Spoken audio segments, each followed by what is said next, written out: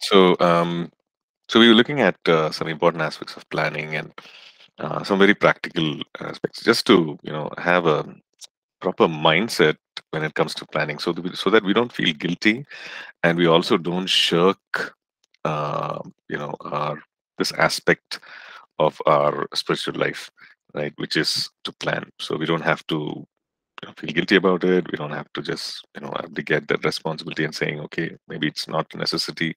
Well, it is, right? So we can do it joyfully. We can do it, with the assurance that yes, this is in fact, as a person, as a child who's created in the image of a Father God, this is a characteristic that my father has, and this is something that I'm following his footsteps by doing this, right? So there's a right and wrong way to do, and that's why we are looking at these guidelines. And as you can see, it's all based on scriptural principles, that is to acknowledge who he is, to be led by the Spirit of God, and so on. Right. So we looked at the last one we looked at was that we dare to dream, that we dare, which means that you know think out of the box, maybe think creatively, think big, go beyond what we are normally used to, right? And and the thing is, we are we could be limited because of our human experience, right? We could be limited in our wanting to dream, in our wanting in wanting to do things, not just like a selfish ambition, but really for the kingdom of God. And maybe God has put a very certain strong desire to create, to build. And these are all things that we have. The these are all the possibilities, or these are all the abilities that God has put in us. The Lord has put in us, right? To think creatively, to imagine, and to do those things. So dare to do that. What really kind of destroys that is you know when we don't when our identity is not rooted in Christ, right?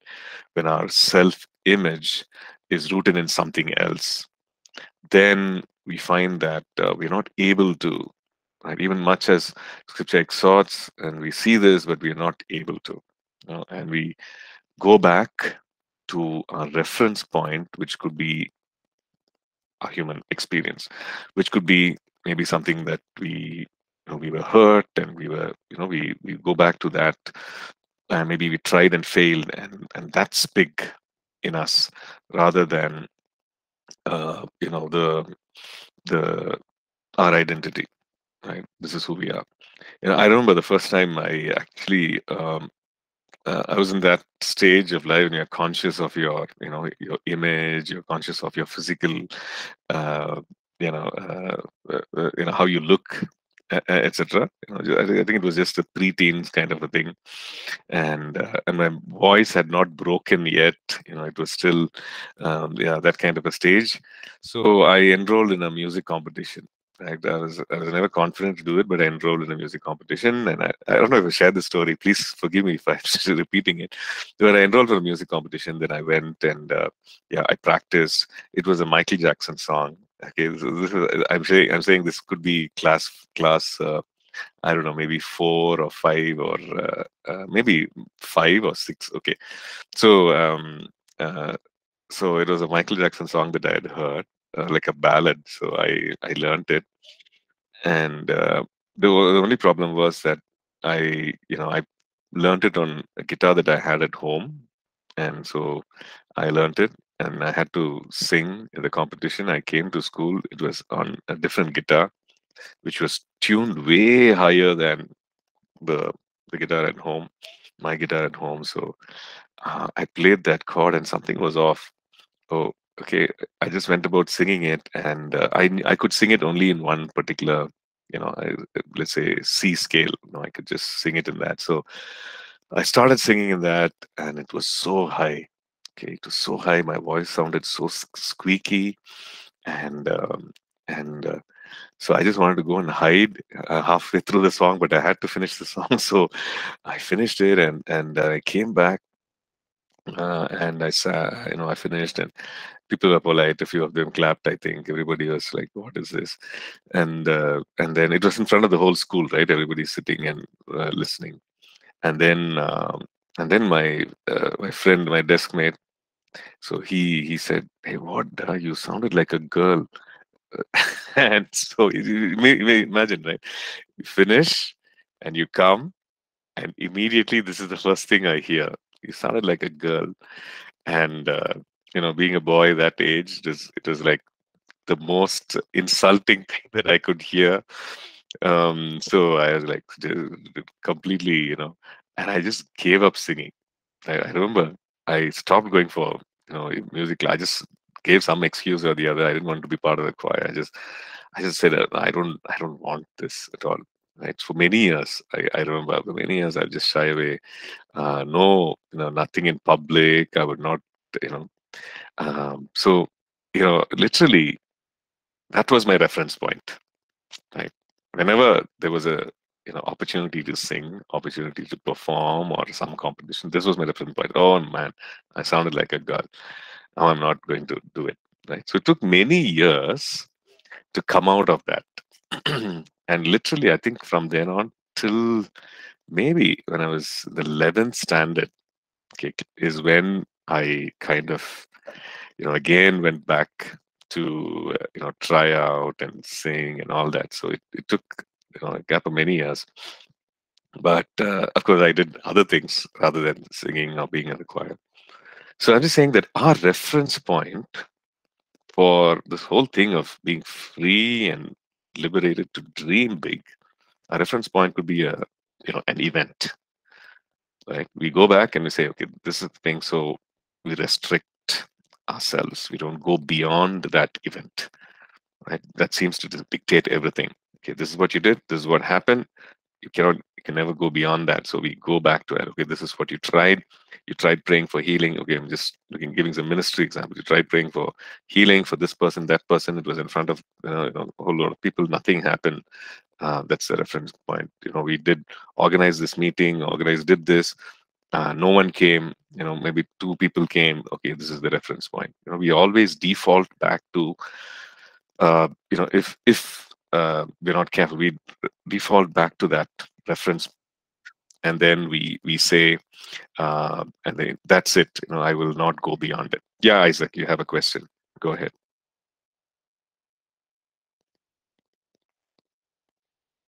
Go ahead. Please ask if you have a question, or have you put anything on the chat? Okay, nothing. Um, we can't hear you, Isaac. So. It's a mistake. I don't have a question for now. Oh, I see. Okay, okay. So sorry. Okay, right. Okay, let's continue then. Okay, so that's the thing. We don't so when we see that, okay, this is scripture that He is able, right? He is able. He is bigger than that event that we are defaulting to. He is bigger than those things, those experiences. Well, it happened for a number of reasons, maybe, whatever reasons X, Y, Z, but He's able to do exceedingly and abundantly above all that we ask. So let's not be afraid to dream. Maybe we are hurt. Maybe sometimes the spirit is crushed, traumatized. Maybe because of previous abuse and so on. So we are not in a place to dream. We're just surviving, right? Doing the safe things, just surviving, right? So don't be afraid to dream, right? He is able to do. And of course, we need to not just dream and have those big pictures or big ideas, but we need to practically execute them. Okay, so let's look at the next one. It says, be realistic and be practical in a sense. It seems almost like a paradoxical thing, opposite, contradicting the fact. If I can dream, then why should I be practical and realistic? Well, the reason is this: we can have those big ideas and big pictures, but it also needs to be tempered by, what do I need to do now? What do I need to do next? What do I need to accomplish? So in the dreaming, it should not be, there's a thing, right? We can be escapist in our dreaming. Like, I can, for example, I can just say, okay, I just want to go and live in New Zealand. Why? I just can't, This traffic is too much. The pollution is too much. I just want to get away from it all. Have a fresh start in New Zealand, where it's all where I've seen those pictures, I've seen those videos. Oh, it's beautiful. No people for miles together. The, now that's again dreaming. It's again dreaming big. It's uprooting of everything and shifting and starting all over again. But it's not considering the plan and purpose. It's not considering the season of life, right? It's more like an escape plan from the situation. It's more like I'm just retreating. Even though it looks like, okay, I'm doing something exciting, it's more like retreating, right? So that is what we mean. No, be realistic, be practical. Ephesians 5 and verse 15. See then that you walk circumspectly, not as fools, but as wise. Walk circumspectly. Think, where am I putting my feet? Which path am I on? Walk circumspectly, not as fools, but as wise, redeeming the time. Well, again, if you look at that idea, how can I redeem the time? How can I take back? Right, once the clock moves, once the seconds tick away, you know, can I just pour it back into a container? But the idea is this: when I live circumspectly, you know, it's as if time is even shortened, that I'm able to do the things in a short span of time what would have required maybe days. I'm able to do those things within that thing. So I'm redeeming the time, right? The timeline is taking it back, so to speak, right? um, do not be unwise but understand what the will of the Lord is. Okay, so again, as children of God, we have the ability to hear the voice of the shepherd. We need to make that time and space to do it, and God is more than willing to reveal the plans and purposes. Well, sometimes he gives us the big picture, sometimes he gives us years in advance, things what would happen in years in advance he reveals to us. And so we can like lean into him and sharpen our spiritual capability, throw away whatever is hindering, blocking us from hearing. What is unblocking? What is clouding that this whole perspective of God? Am I doing something? Have I allowed something to come into my life? Have I is my heart captured with something else, right? Which is taking priority, and I'm not able to hear the voice of God clearly. Well, let me do away those things so that I can hear him clearly, and so I can understand what the will of the Lord is. Because we know the will of the Lord is not a mathematical formula, but it's a relationship. It's a walk with Him. It's very practical. It's something that is doable, and it's not something which is fuzzy and unclear. It's a relationship. So we walk with Him, right? Okay. Um, we'll take some questions after we do this next section. Okay. Here, some practical tips when making planning and setting goals. Okay. Start with what you have, whatever it is. Maybe it is resources, maybe it is things. What do we have? Consider that. Well, the Lord Jesus asked, what do you have? This is what we have. So so many fish, so many loaves. He said, bring them to me. Start with what you have. The next one, when we understand the time, schedule, responsibility, season, don't take on more than what you can handle. If it is going to be something that causes compromise on especially the core responsibilities, right? That's causing you to compromise on core responsibilities. I'm supposed to know this is something that God is interested, but I'm unable to do it because I'm taking on more of something else, right? Do not do that, right? Even though it might seem like might come from a great place. I need to do the same. The lost must be saved, the sick must be healed, and the dead must be raised up. And so, I'm going to take on more and more and more. Well, are the other areas suffering, right? So that's something that we don't think of. We need to, right? That because who entrusted that to us? Well, it's the Lord Himself, right? So in this season, okay, this is what I'm going to do. Well, it might change. It will definitely change, right? As we progress, as we continue on our journey, that will definitely change. But this season, I'm going to do this, right? And I remember, even when early days of ministry, when well, I knew practically nothing about ministry. Just stepped in from working in corporate sales, and so I was observing and seeing what was happening. And so Pastor Ashish was running the software business, and he was doing ministry. Time was very, very, there's 24 hours and there's a lot of things to be done. So he would never, he would steward that very, very well. And he also understood that the season of life he was in, the stage of growth the church was in and the ministry was in. So he would not go beyond that, just focus on building a strong foundation, right? There's no touring, no touring in the sense, okay, you might take on one or two, outside of Bangalore, one or two assignments, speaking assignments. But it was all focusing on the foundation. Knew that this had to be priority. This had to be done. Focusing on raising leaders. All that was happening in those years. So there came a stage when, yes, there was time to, expand and move, and to be the voice in the nation, and do all that. And God was opening up territory, um, um, and it came in the form of opportunities and invitations, and then that happened. So the thing is that, well, understand that, right? Understand the stage, understand the growth phase, and do it. So in that sense, that is the context when we say, okay, do not take on more than what you can handle, right? Okay. Then gather information about the task at hand. Right? Proverbs 13:16. Every prudent man acts with knowledge, but a fool lays open his folly. So when we're planning, okay, there is information available that we can research and find out.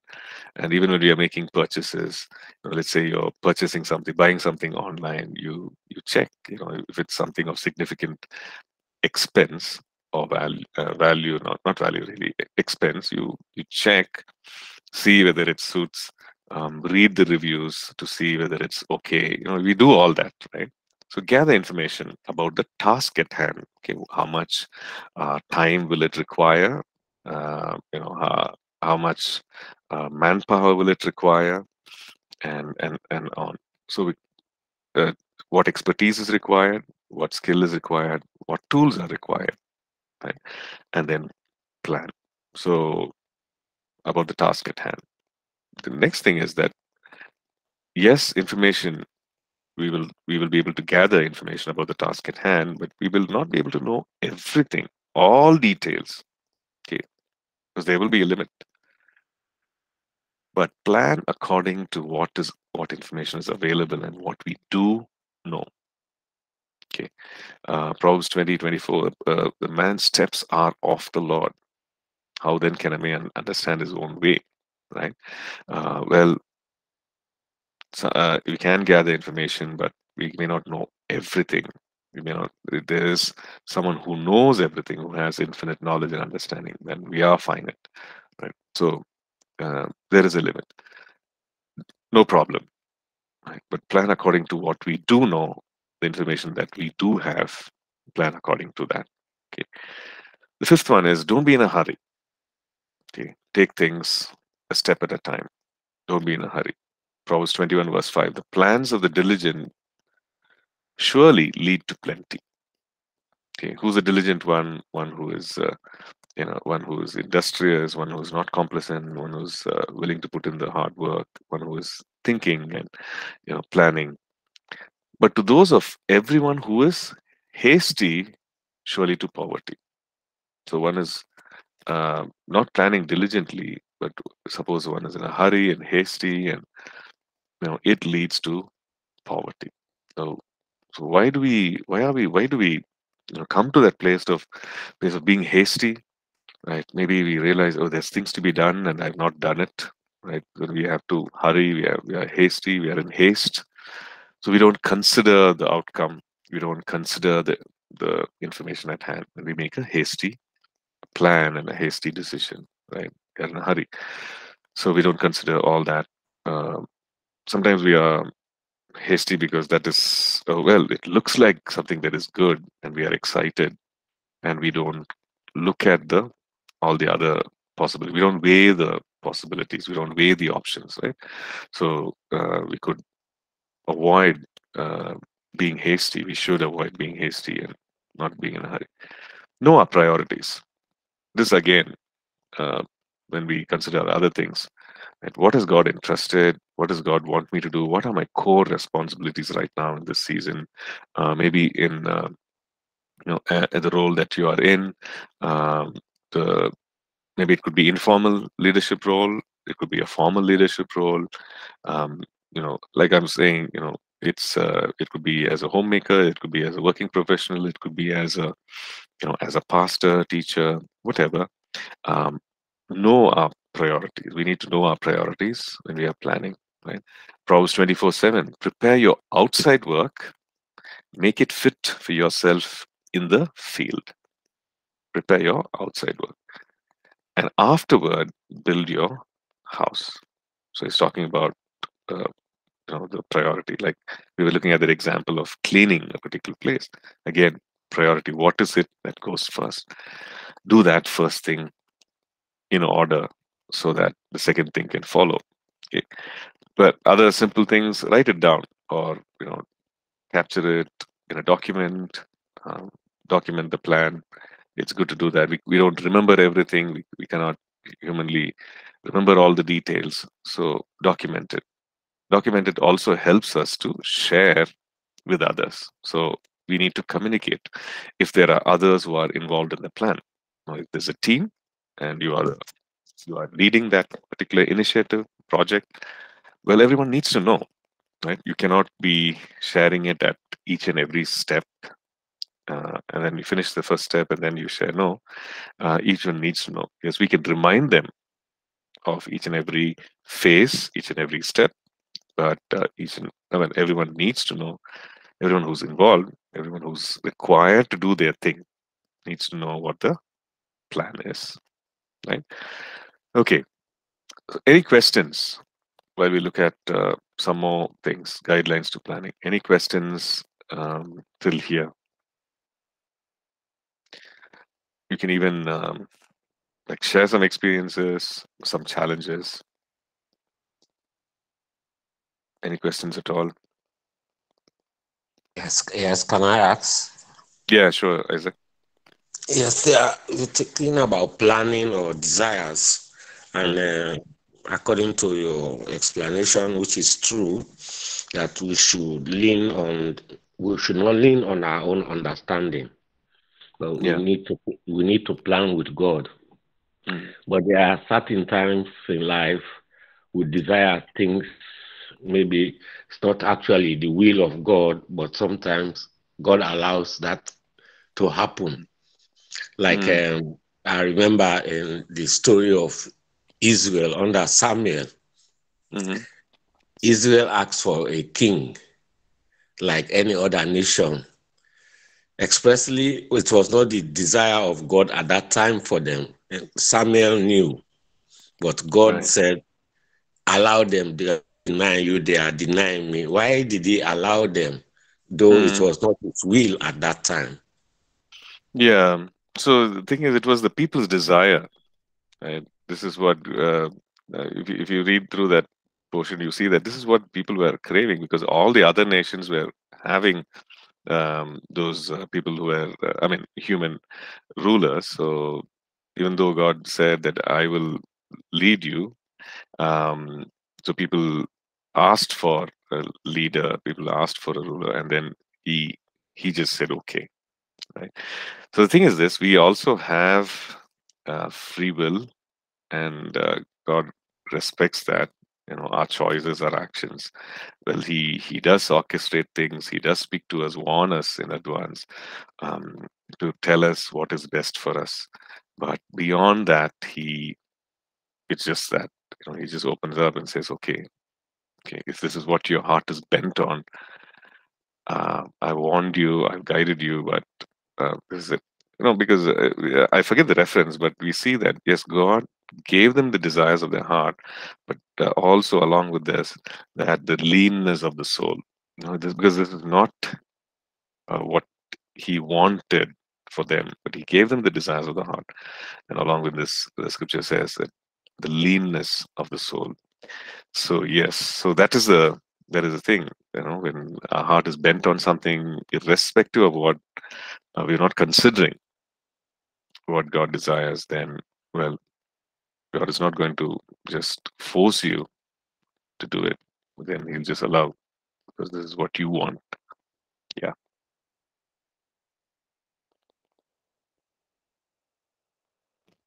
Okay, thank you, Pastor. right. Exactly. Because, like you actually said, he told Samuel, he said, tell them, advise them, this will be the ways of the king. But Mm, if it is their desire, okay. Thank you. right, right. Okay,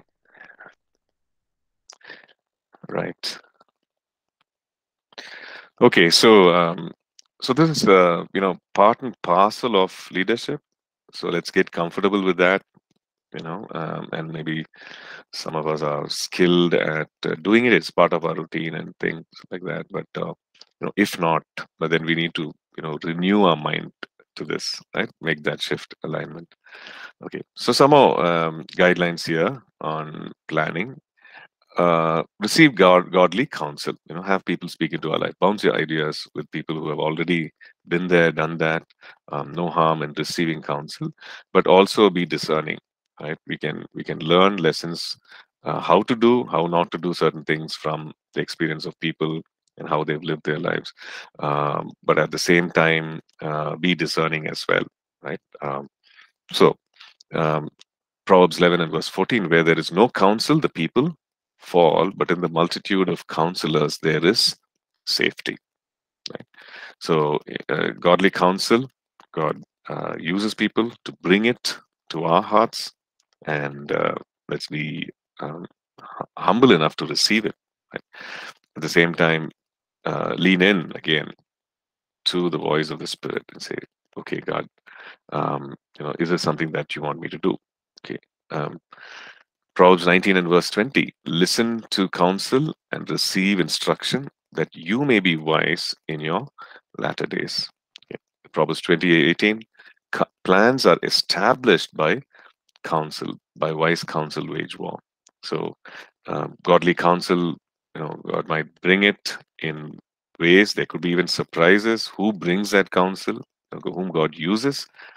But if we are sensitive, then we would receive it, right? So sometimes our own pride disallows us from receiving that counsel, because it's through someone whom maybe we don't consider as skilled or experienced, but they have, God has spoken and they bring that wise counsel, and sometimes that's the game changer, right? So let's be aware of that. Okay, seventh thing is be open to change, revise your plans, learn to wait. That verse that we read, commit your plans, works to the Lord, and your thoughts will be established. Verse 9 of that same chapter, Proverbs 16. A man's heart plans his way, but the Lord directs his step. Okay, so we plan, but then the Lord directs. Okay, and so we can plan, set goals, but be open to change. Let it not be so watertight that there's no scope for change. Should the Lord revise? Should the Lord do something? Be aware and be free to flow, right? In that. Okay. Um, okay. Times of waiting. Again, I just mentioned that. There could be, well, there's a reason. Well, certain things, we've done our part.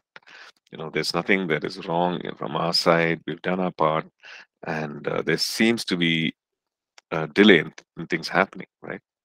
Well, God is doing something. Definitely, He's orchestrating things, people, places, is putting things in place. So be assured, when you know in your heart that you're in the right place, when you're doing the right thing, and you've done your best in planning and everything. There doesn't seem to, because God is well able to point to us, show us, okay, this is something that's left undone. This is left undone. So that's, things are not moving. But you know in your heart, your conscience is clear. Well, things have been done. So um, well, things are still, in that place of waiting. No problem, right? Be open to that and say, okay, God, you got a reason. You tell me. Okay, I'm not going to be discouraged. I will wait. Okay. Then the important thing is this, you know, when we plan, yes, it's important to plan, but we also need to implement the plan, right? Meaning act on it, execute the plan, work the plan, right? Um, Proverbs 12 and verse 11, he who tills the land will be satisfied with bread, but he who follows frivolity is devoid of understanding. So the tilling of the land is the actual work, right? So tilling is not sowing, tilling is not watering. It's much before that. It's the first stage to prepare the land. It's like a plowing, preparing the land for sowing, preparing the land for the the last stage is the harvest, and then processing that harvest, and it becomes bread, right? But it starts with this. But maybe we're thinking, okay, I need to. These are the steps. This season, this time frame, on this day, tilling, and this day, sowing, and this month, and then after that, the watering. We could plan everything, but unless we put our hand to the plow and actually do it, right, it doesn't start, right? So we need to work, we need to implement. Verse 27, that same chapter.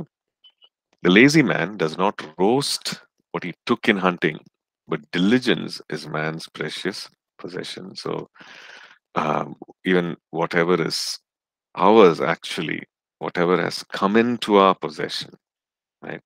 Maybe we worked for it. See, hunting is work, right? Gone and maybe you've gone and hunted. Okay, now you've gone and bought, right? It's like that. It has to be stored properly so that it doesn't get spoiled, and it has to be used, right? So one who is complacent or lazy does not roast what he took in hunting. He did part of it, the other part of it is left undone. Okay, so plan the work, execute the plan, right?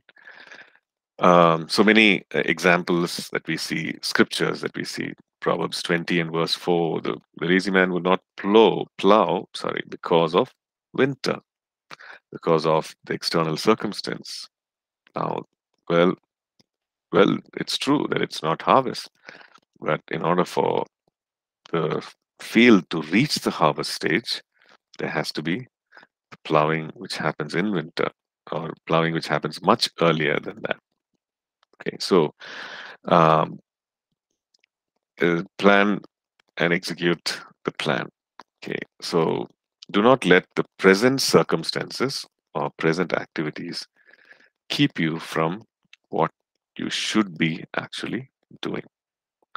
And an important thing to understand, it's not, you know, sometimes busyness uh, becomes a barrier for us to actually achieve our goals. We are busy. We are busy doing this, busy doing that. But are we actually busy doing what we should be doing? No, that's the question, right? Are we busy doing? Because in busyness, we can be satisfied. Oh, wow, man, today was a busy day. Uh, the whole day, 9 to 5, and even beyond, I was busy. I was busy doing this, I was busy doing that, and we did not actually, it didn't seem like a waste of time, really, because we were totally engaged doing this and that and the other. The thing is to take a step back and ask ourselves, was I busy doing what I should be doing? Were my core tasks? or core responsibilities. You know, this busyness and what I did in this flurry of activity, did it actually contribute to that? If not, then yes, I've been engaged, right? That time frame, but it didn't really enable me to execute the plan to reach towards the goal. So need to re-evaluate and say, okay, these things, well, these activities are good. Maybe I need to do it, but then I need to do it on a later day. I need to do it only on certain days. you know. So we need to reprioritize those. Okay. So we're going to look at another aspect um, on those lines, which is organizing. Okay. Organizing. So organizing, similar to planning, it means to arrange something. It means to arrange something in a systematic and orderly manner. Okay, so we're looking at ministry, we're looking at church, maybe. We see that every ministry has spiritual responsibilities. Right? If you're looking at the ministry of worship, if you look at ministry of, whatever you look at, it has the spiritual responsibilities of, you know, being in prayer, being in personal worship, being led by the Spirit of God, preparing our hearts to hear from God, and the direction that He wants to lead, for if you're a worship minister, the direction that He wants the church to take when it comes to worship, for that particular day, for that particular meeting, right? So there's a spiritual responsibility of the worship minister investing time to do that, praying, feeding on the Word of God, meditating on His Word, listening to the voice of the Spirit, um, receiving a prophetic word, a prophetic song, all those things. But there are also the administrative responsibilities. The administrative responsibilities could be, well, preparing the song list, preparing the key for each of the songs, making sure it is okay for you to and the others to sing it out, um, ensuring that the song list is sent well in advance, communicated. Okay, this is the plan to each and every member of the team, making sure that the song list is sent to and the words are sent to the media team. I'm just talking about like a contemporary church in today's world, mm, to send that the words of the song and the song list to the media team so that they get things ready. And nowadays, you also have the crew, the camera crew, because maybe the church is streaming, recording, streaming it live. So the person needs to know also where to focus, right? There could be multiple cameras. If it's one camera, it's fine, but there could be multiple cameras. And even if it's a single camera, okay, this person is singing the song. This is how the song starts. This person is going to be playing. The drummer is going to be playing first. So if the drummer is playing the beginning of the song, just the drummer only, and if the cameraman is focusing on someone else who's not doing anything, well, that's bad planning again, right? So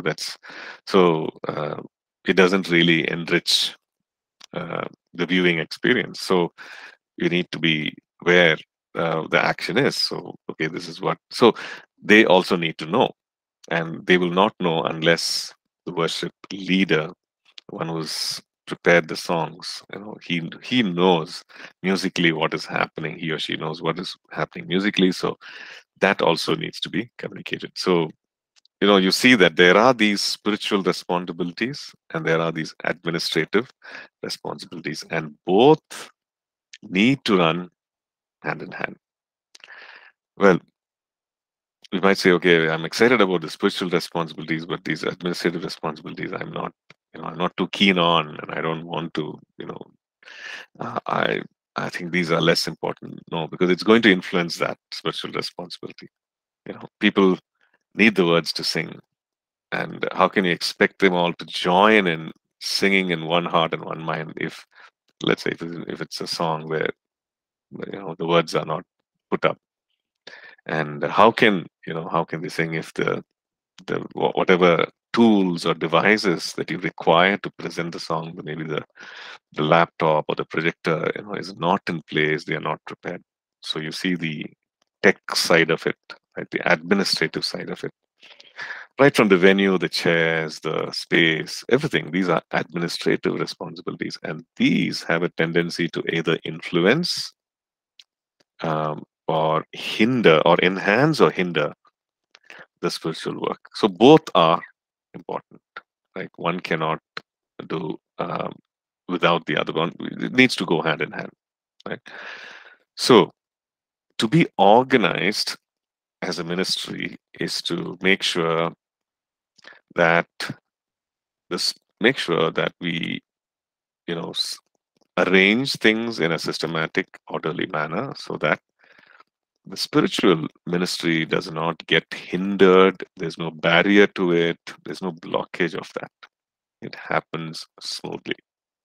Every time the mic is switched on, if there's going to be one, that squeak, that high frequency, uh, you know, sound, it's going to be very, very disturbing, right? Very disturbing. And I remember in a church where we used to worship earlier, we had this person. We used to call him Mike Danny. So he was in charge of the sound. He used to stand near the amp and the mixer and everything. So obviously he needed help. He was not fully aware of those things, but he was the person who was responsible, and he was there, was available every meeting. He was there. But we call him Mike Danny, and these mics would always, there will be some issue or the other. Right? There will be this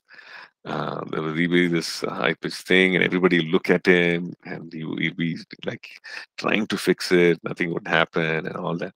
So it really was kind of a barrier. It was a disturbance, for the service, right? So we understand that. So we need to organize so that the spiritual activity, the spiritual responsibilities are carried out, you know, the best way possible.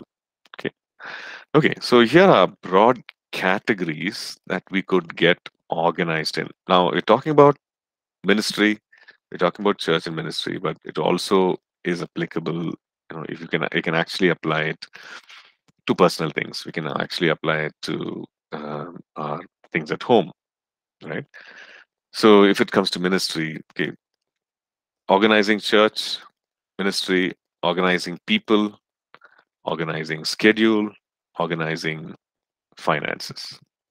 Okay, so these are some broad categories. If you're looking at your personal life also, it could be, there could be broad categories. Okay, I'm gonna be organizing finances, organizing my, what I'm supposed to be wearing, where I, organizing my, okay, food and kitchen and cooking. So, there are these things that we can actually look at, right? So, organizing church and ministry. Okay, so for church and ministry to be organized and to be effectively flowing. Now, what we're looking at, we will study it in great detail in the church administration, right? So this is just an example, right? So one way to organize this to be better functioning is to do it in the basis of who is our target audience and what are we doing as a church and ministry, right? The people whom we are reaching, the people group whom we are reaching. So that way, the ministries can be organized. Okay, so what are the ministries within the church for the people in the church, right, who attend? Okay, so based on understanding of the people, the needs, and the ministry outside of church, right? So outreach, evangelism, and beyond the immediate locality, we could call it mission. So we organize things in that way, so that way we can plan, okay, what do I plan for internally. Now obviously certain things that we do for people in the local church, we cannot extend the same thing to, let's say, missions, right? The priorities are different. So therefore, the kind of activities that we need to do, it could be focusing on certain things alone, We may not be extend, right? We won't send birthday cards to people who are, whom we are reaching out in missions. It is for those who are part of this church community, and so on. So that, simply put, this will be this will really help. What is the outreach? What are the missions activities? What are things that are within the church? So organizing church and ministry. Second thing is organizing people. So we realize that ministry does not happen in vacuum. Right? It happens with people to people. Right? That's how God works. So God says in 1 Corinthians, we see Paul saying, you are God's building. You are God's field. Right? And who's he addressing? He's addressing the Corinthian church. You are God's building. You are God's field. So people. And he also, he talks about his team. He's talking to them. He's saying, we were, what manner of life we lived, how we conducted ourselves. Right. And so there is the people who ministered and the people whom were ministered to. So people, right, are there, part and parcel of the ministry. So that needs to be organized as well. Right? If it's a ministry team, okay, leaders, ministry leaders, um, they need to be appointed for specific areas of ministry. Maybe there is a marriage enrichment ministry, maybe there's a life group ministry, maybe there's publications, books, there's worship, and so on. So who are these leaders? Right? Appointing leaders. So that's organizing the ministry, because it cannot run randomly. So we need to appoint leaders. Okay, this person is fit. This person has journeyed on with church, and of course, we'll look into the details in church administration. But then, of course, just saying that yes, there needs to be ministry leaders. Okay, so within the ministry, there could be various teams, and that also each team, like let's say, for example, if you take a church location, maybe it has an associate pastor, and it would have various teams like ushering team, worship team, welcoming team, the media presentation team. So all these teams need to have functional leaders. So team leaders, right? And in these teams, there are people who are serving to ensure that all these activities happen at the right time, happen well. So there are volunteers. No, they are not staff.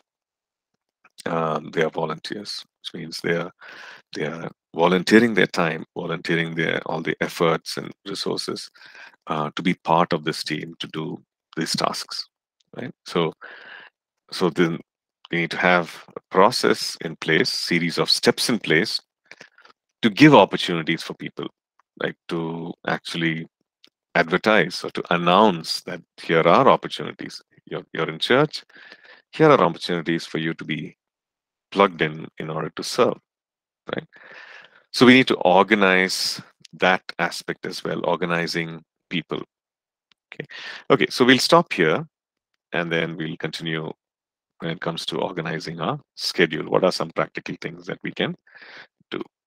Okay. Right. Okay. So thank you. Um, we'll meet again next class. God bless. Thank you, Pastor. Thank you. Thank you, Pastor.